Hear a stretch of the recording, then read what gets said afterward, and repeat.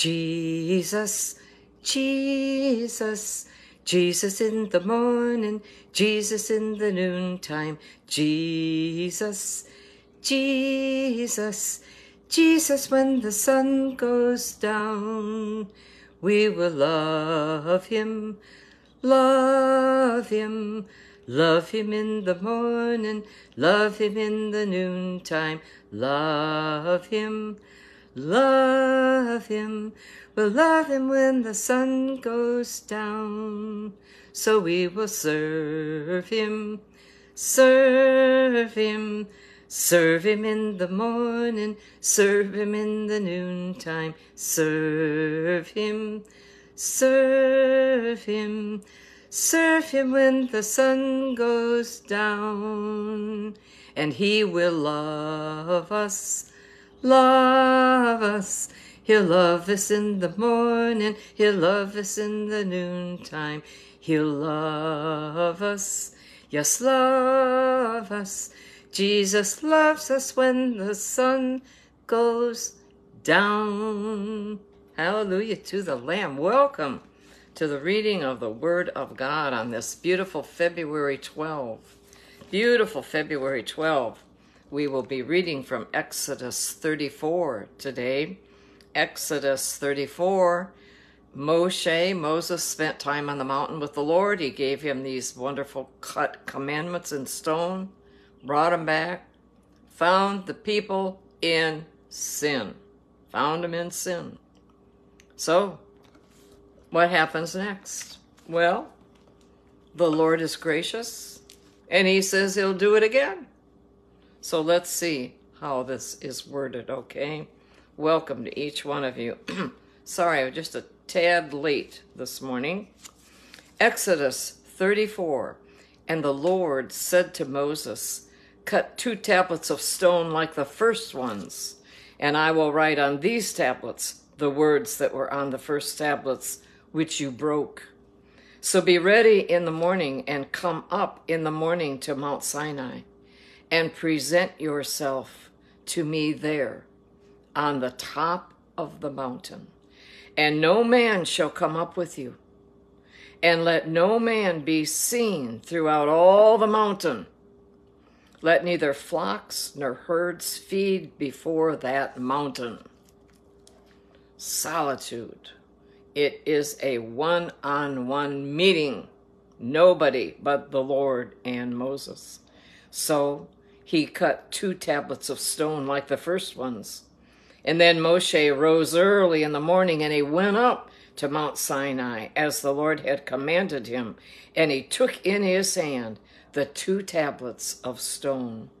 Now the Lord descended in the cloud and stood with him there and proclaimed the name of the Lord. And the Lord passed before him and proclaimed, the Lord God, merciful and gracious, long-suffering, and abounding in goodness and truth, keeping mercy for thousands, forgiving iniquity and transgression and sin, by no means clearing the guilty, visiting the iniquity of the fathers upon the children and the children's children to the 3rd and 4th generation. Boy, that will command you to attention, won't it? So Moses made haste and bowed his head toward the earth, and he worshiped. And then he said, if now I have found grace in your sight, O Lord, let my Lord, I pray, go among us, even though we are a stiff-necked people, and pardon our iniquity and our sin, and take us as your inheritance. And he said, behold, I make a covenant. Before all your people I will do marvels such as have not been done in all the earth, nor in any nation, and all the people among whom you are shall see the work of the Lord. for it is an awesome thing that I will do with you. Observe what I command you this day. Behold, I am driving out before you the Amorite and the Canaanite and the Hittite and the Perizzite and the Hivite and the Jebusite. Take heed to yourself, lest you make a covenant with the inhabitants of the land where you are going, lest it be a snare in your midst. But you shall destroy their altars, break their sacred pillars, and cut down their wooden images. For you shall worship no other God. For the Lord, whose name is jealous, is a jealous God. Let's not forget that. You and I, down here in our day and age, he's a jealous God for our love. Lest you make a covenant with the inhabitants of the land, and they play the harlot with their gods, and make sacrifice to their gods, and one of them invites you, and you eat of his sacrifice, and you take of his daughters for your sons, and his daughters play the harlot with their gods, and make your sons play the harlot with their gods. You shall make no molded gods for yourselves. The feast of unleavened bread you shall keep. 7 days you shall eat unleavened bread, as I commanded you, in the appointed time of the month of Abib. For in the month of Abib you came out from Egypt. All that open the womb are mine, and every male firstborn among your livestock, whether ox or sheep. But the firstborn of a donkey you shall redeem with a lamb. How about that? And if you will not redeem him, then you shall break his neck. All the firstborn of your sons you shall redeem, and none shall appear before me empty-handed. 6 days you shall work, but on the 7th day you shall rest. In plowing time and in harvest you shall rest. And you shall observe the feast of weeks, of the firstfruits of wheat harvest, and the feast of ingathering at the year's end. 3 times in the year all your men shall appear before the Lord, the Lord God of Israel. For I will cast out the nations before you and enlarge your borders. Neither will any man covet your land when you go up to appear before the Lord your God 3 times in the year. You shall not offer the blood of my sacrifice with leaven, nor shall the sacrifice of the feast of the Passover be left until morning. The first of the firstfruits of your land you shall bring to the house of the Lord your God. You shall not boil a young goat in its mother's milk. Boker Tov, on Rishon, the first day of the week. Oh, good. Scott, lay it on us about what we are reading here. Give us the information that we need to understand. Thank you so much for your time and your care for us. God bless you. All I can think about is your mom and dad. Then the Lord said to Moses, write these words, for according to the tenor of these words, I have made a covenant with you, with Israel. So he was there with the Lord 40 days and 40 nights. He neither ate bread nor drank water. Imagine that, 40 days with no water. And he wrote on the tablets the words of the covenant, the 10 commandments, not suggestions, commandments. Now it was so when Moshe came down from Mount Sinai, and the 2 tablets of the testimony were in Moses' hand when he came down from the mountain, that Moshe, did not know that the skin of his face shone while he talked with him. So when Aaron and all the children of Israel saw Moshe, behold, the skin of his face shone. The skin. Got that? The skin shone. And they were afraid to come near him. And then Moshe called to them, and Aaron and all the rulers of the congregation returned to him. And Moshe talked with them. And afterward, all the children of Israel came near. And he gave them as commandments all that the Lord had spoken with him on Mount Sinai. And when Moshe had finished speaking with them, he put a veil on his face. But whenever Moshe went in before the Lord to speak with him, he would take the veil off until he came out. And he would come out and speak to the children of Israel whatever he had been commanded.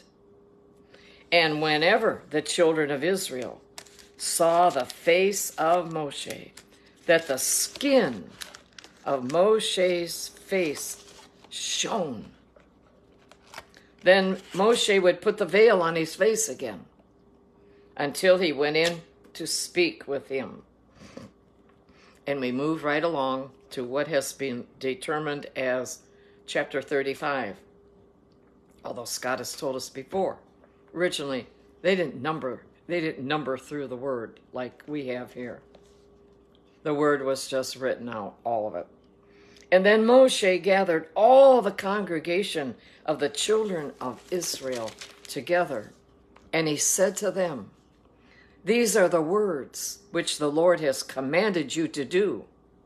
Work shall be done for 6 days, but the 7th day shall be a holy day for you." Are you listening up? Because what is today? A Shabbat of rest, a Sabbath of rest to the Lord. Whoever does any work on it shall be put to death. You shall kindle no fire throughout your dwellings on the Shabbat day. And Scott, perhaps you could make a little comment about the difference between saying Sabbath or Shabbat. And Moshe spoke to all the congregation of the children of Israel, saying, "This is the thing which the Lord commanded, saying, take from among you an offering to the Lord. Whoever is of a willing heart, let him bring it as an offering to the Lord. Gold, silver, and bronze, blue, purple, and scarlet thread, fine linen, and goat's hair, ram skins dyed with red, badger skins, and acacia wood, oil for the light, and spices for the anointing oil, and for the sweet incense, onyx stones, and stones to be set in the ephod and in the breastplate." Wow. Detailed instructions. Hallelujah to the Lamb. We move right along to the New Testament, the New Covenant. Matthew, we are in chapter 27, picking up with verse 15. Matthew, chapter 27, verse 15. Now at the feast of the governor was accustomed to releasing to the multitude one prisoner whom they wished. And at that time they had a notorious prisoner called Barabbas. Therefore, when they had gathered together, Pilate said to them, "Whom do you want me to release to you?" Barabbas or Jesus, who is called Christ?" For he knew that they had handed him over because of envy. While he was sitting on the judgment seat, his wife sent to him, saying, "Have nothing to do with that just man, for I have suffered many things today in a dream because of him." But the chief priests and the elders persuaded the multitudes that they should ask for Barabbas and destroy Jesus. The governor answered and said to them, "Which of the two do you want me to release to you?" And they said, "Barabbas." And Pilate said to them, "What then shall I do with Jesus, Yeshua, who is called Christ?" They all said to him, "Let him be crucified." And then the governor said, "Why? What evil has he done?" But they cried out all the more, saying, "Let him be crucified." And when Pilate saw that he could not prevail at all, but rather that a tumult was rising, he took water and he washed his hands before the multitude, saying, "I am innocent of the blood of this just person. You see to it." And all the people answered and said, a very dangerous sentence, "His blood be on us and on our children."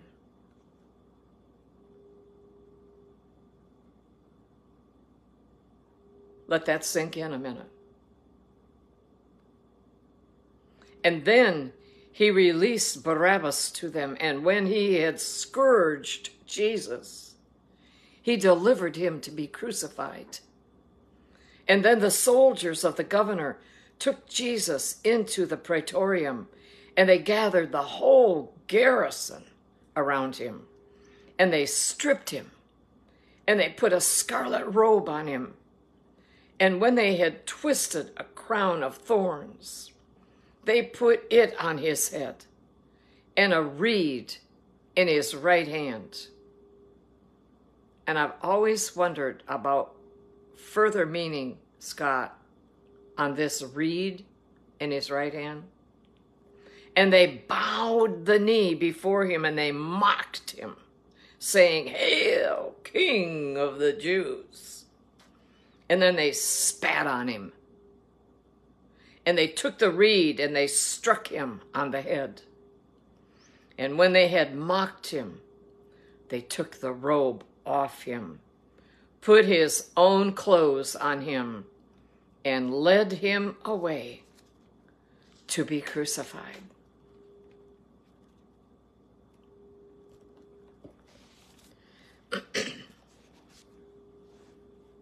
A very angry scene,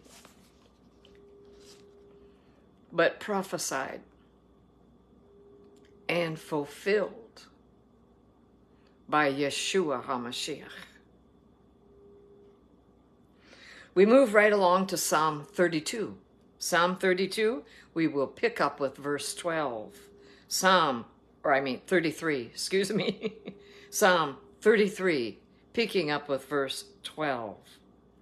Blessed is the nation whose God is the Lord, the people he has chosen as his own inheritance.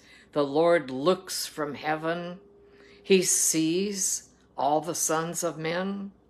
From the place of his dwelling, he looks on all the inhabitants of the earth. He fashions their hearts individually. He considers all their works.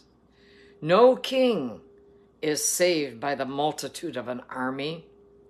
A mighty man is not delivered by great strength. A horse is a vain hope for safety. Neither shall it deliver any by its great strength. Behold, the eye of the Lord is on those who fear him, on those who hope in his mercy, to deliver their soul from death and to keep them alive in famine. Our soul waits for the Lord. He is our help and our shield. For our heart shall rejoice in him, because we have trusted in his holy name. Let your mercy, O Lord, be upon us, lest, just as we hope in you. Oh, that's a beautiful cry. Those are beautiful words. Let your mercy, O Lord, be upon us, just as we hope in you. And we move right along in the wonderful book of Mishle, the Proverbs. We will begin chapter 9. Chapter 9, and we're still being told a lot of things about wisdom. Wisdom has built her house. Imagine that. Feminine gender, wisdom is called. Wisdom has built her house. She has hewn out her 7 pillars. She has slaughtered her meat. She has mixed her wine. She has also furnished her table. She has sent out her maidens.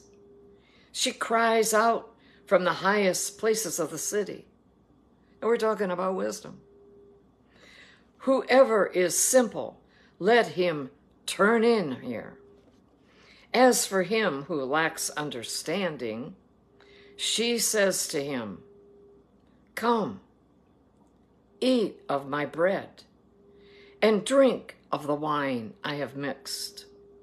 Forsake foolishness and live, and go in the way of understanding. Walk in that way, the way of understanding. Oh my goodness, these are precious and powerful words, words to live by. We all need wisdom today. Not the world's wisdom. It's a mess. Quite frankly, it's just a mess. We need the wisdom of the Lord God. We need the wisdom that is in his word and his word alone. His word is the only word that's never going to change. The Lord is not going to change his word. Fulfilling was the whole purpose and intent and ministry of the Lord, to fulfill. And let's just remind each other that that's the same calling you and I have, to fulfill his word in our life according to how he has his path laid out for us. Each one of us has a different path, don't we?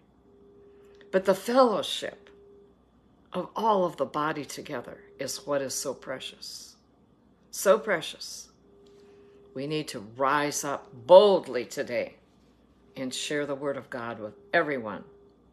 Get it in there, whether they want to hear it or not. You might only have one opportunity. All right, let's wrap it up with prayer.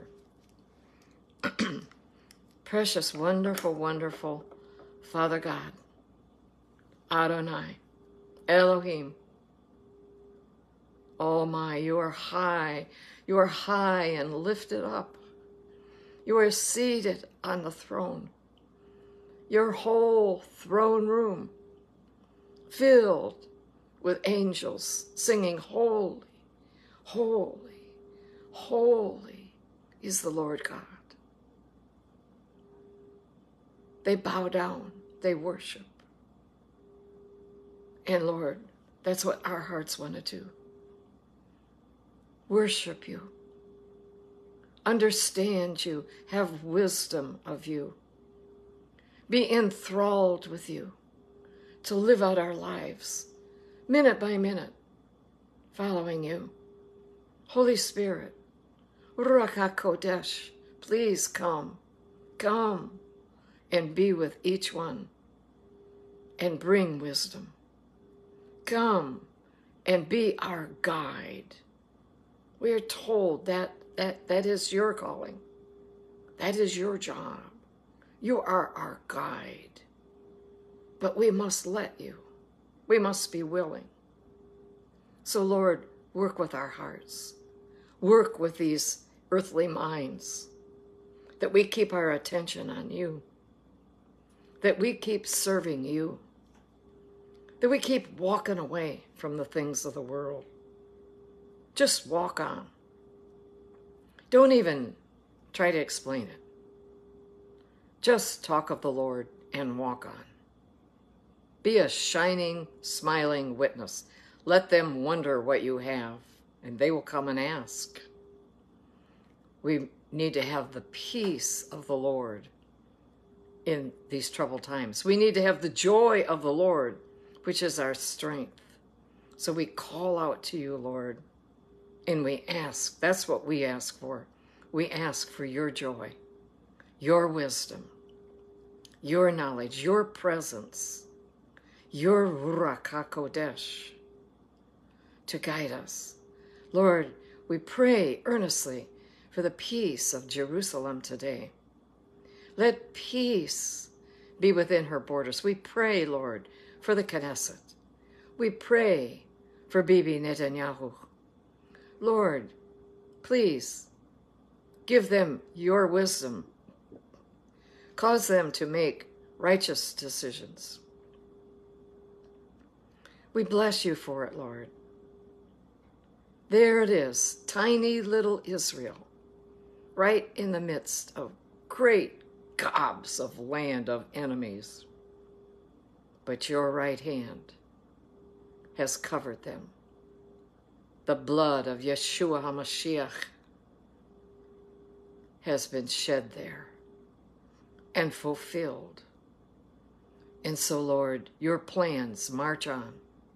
They march on today. Help us, Lord, to be tuned in to the Holy Ghost, that we might not miss the way that you have for us. Cause us, Lord, to seek you with all our hearts today. Lord, we'd ask that you would take this troubled, messed up United States where we live, and we pray for her, Lord. We pray for her.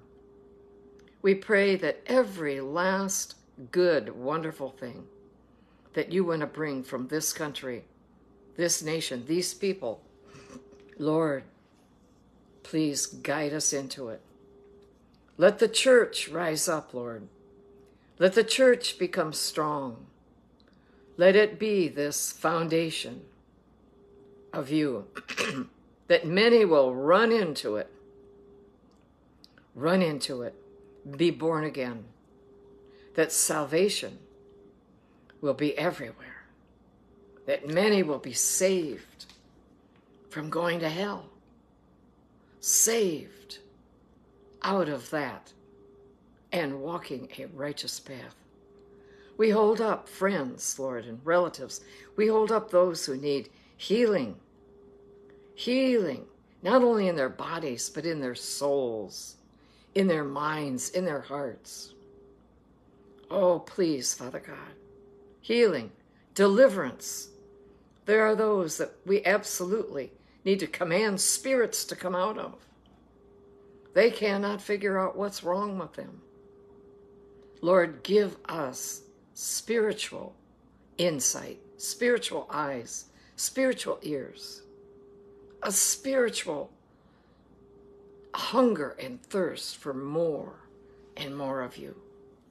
And we will give you all the praise and all the glory. All the praise and glory, Lord, goes to you. And in the days to come, Lord, we are asking, would you please cause righteous people to fill the seats, Lord, of governing. Please, Lord, nothing is impossible with you. Nothing shall be impossible with you. Lord, help us not to speak defeat, not to speak heady-minded words, but to speak out of love, to speak out of care for every person that you have in our lives. Let us be the best example. Let us be the person that they come to because they see joy, they see strength. So, Lord, we ask for this new infilling for this day. New infilling for this day. And all of God's people went ahead with their own private prayers, worshiping the Lord and resting in Him. I love you so much.